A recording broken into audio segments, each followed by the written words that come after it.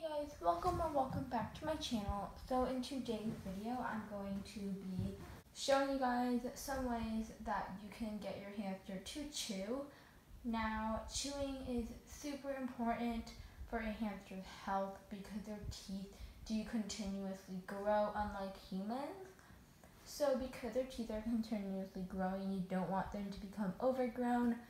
You have to make sure that they are chewing things, because when they chew things hard, that basically means trimming their teeth up, and then their teeth just become sanded, and then it just gets shorter and shorter.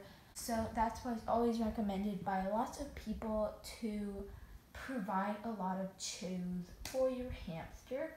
However, a lot of hamsters do not enjoy chewing on wood. So in this video, I'm going to be showing you guys how to get your hamster to chew on wood. And as a side note, I would like to include that chewing on the bars does not count as trimming their teeth or anything like that, because chewing on the bars is very unhealthy. It means that they are stressed and they are not, and it means that they have a small cage. So if your hamster is chewing on the bars, please change them to a large cage. The first tip to get your hamster to chew on wood is to give them a ton of different chews. So just here I have a few chews. So you have to make sure, because some hamsters are pretty picky about the wood they chew, and maybe they'll only chew on loofah or they'll only chew on Willow. So it's really important that you're giving them a variety of different types of chews. You need some chews, doesn't really matter, just get some wooden chews. I just have a wooden chew here and some sticks. And then you also need your hamster's food mix. So I'm going to take my chews and I'm kind of just going to stick them in the food. Make sure they're really well buried. Yeah, just stick those in there. The lid on.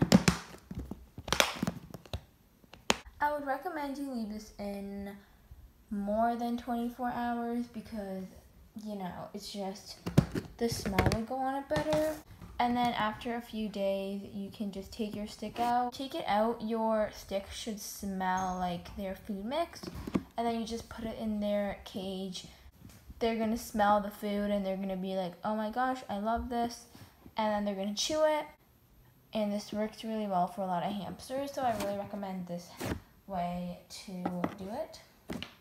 For the next hack, you can take a willow ball. This is just made of willow, and you're also going to need some treat. And now you're going to take your treat and you're going to kind of slip it in there. Kind of slip that in there. Slip this one in here. So you kind of squeeze it through the little ball there. So I just have some seeds, and then see, you can see them inside there.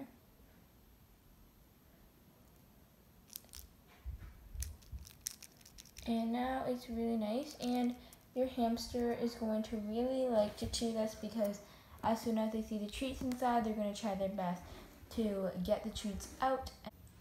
For the next tip, you are going to need some peanut butter. I just have some Supernatural peanut butter creamy. You're also going to need a wooden chew and a knife. So I took a really little bit of peanut butter. That is almost how much I took. Now you only should use a little bit because too much peanut butter will be bad for your hamster. So you should have your chew, and then you have to place the peanut butter on their stick, kind of like that, and then scrape it down with the back of your knife, like that. Make sure that you have a very thin layer on the. So you can't see the peanut butter, but it's on there. So I spread the peanut butter on my stick. Now I have a tissue and I'm just gonna kind of wipe it all off, like that.